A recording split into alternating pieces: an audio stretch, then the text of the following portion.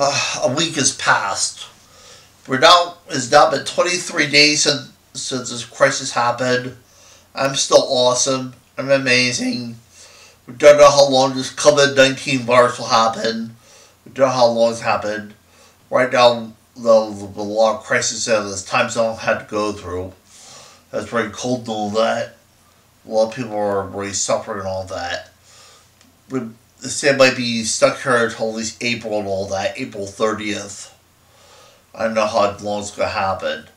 This, ladies and gentlemen, is the sign of the times. Symbol of the havoc. The mad crisis in the world today. It's now been 23 days since this crisis happened. They're not moving far enough. As time passes, people become more and more desperate.